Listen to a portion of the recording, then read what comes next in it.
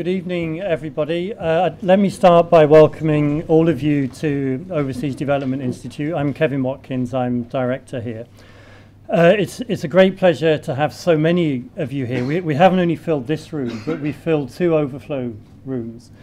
And we have over 500 people online, including people in DFID and UNDP and other UN agencies. And I think in no small measure that's because of our keynote speaker. So a huge welcome to you, Secretary of State, and thank you for being here with us.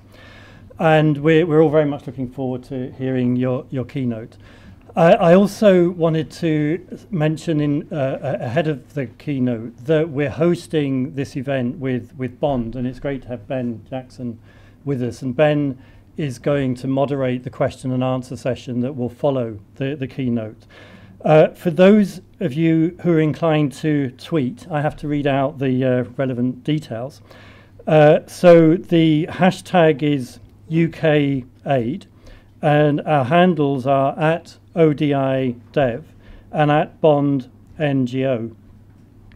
Just a very brief word on the running order. The Secretary of State will deliver her keynote outlining priorities for DFID and the UK government for around 25 minutes. After that, Ben is going to moderate the question and answer session. And the Secretary of State has to leave sharp at 7, so we're going to be very strict about keeping the questions brief and to the point. Before handing over, I want to make a couple of very brief remarks. The first is really, and I hesitate to speak on behalf of everybody in the room, let alone the online audience, but is really to recognise the importance of the political statement and the political commitment that the government has made to the 0.7 target. And, you know, I do think that this is a period in which it would have been very easy to make the aid budget a soft target, you know, a period of intense financial pressure in the UK.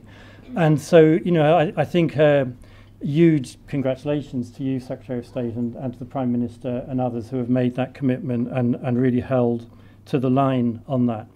I also wanted to thank you personally for a cause that's very close to the heart of a lot of people here in ODI, and I know more broadly, which is for the work that you've done to raise the issue of violence against girls and opportunities for young girls.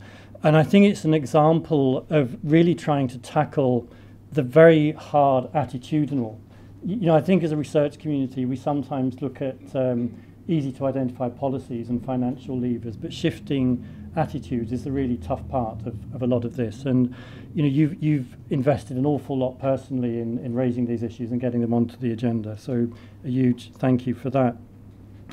Looking ahead, you know, I guess in politics every moment is a watershed moment, but I think there is a sense in which we are at something of a watershed in many areas of international development. You know, one of them is the transition from the MDGs to the Sustainable Development Goals. And we know there's a huge unfinished agenda from the MDGs, and there is a danger, I think, that we lose sight of that. And if you look at the projections towards 2030, on current trends, we'll still have around 3.5 million avoidable child deaths. So I think keeping the focus on the people who have been left behind and left out of the MDG agenda in some cases is absolutely critical. We have a whole raft of summits coming up around the corner. Addis, the UNGA summit in September, Paris, and then the humanitarian summits. And it does seem to me that this is a moment of great opportunity, because if we can get Addis right, it'll create a sort of positive momentum. Of course, if you get it wrong, it can become the first domino that starts bringing down the other dominoes. And so, you know, I think we're all looking forward to hearing some of your thinking about the opportunities that these summits provide. I think the last of those summits, and I know this is a cause very close to your heart, the humanitarian summit, is an area of great concern for all of us, because there's a sense in which the humanitarian system is clearly buckling under pressure that is unprecedented really in the post-war period. And so again, I know this is something that's going to be a major concern for you. And there's also a very broad beyond aid agenda. I guess one of the things that's happened following the 0.7 commitment is that there's been a lot of attention, positive and negative, on the 0.7 and the aid budget.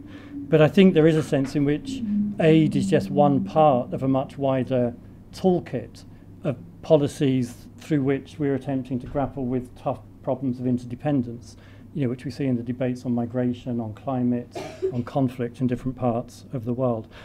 And again, not wanting to speak on behalf of anybody, but I think all of us here as a research community and as an NGO community, that we're really in the business not just of trying to provide world-class research, but providing world-class advocacy to shift opinion and inform the policies that I think you're trying to take forward in your role at DFID.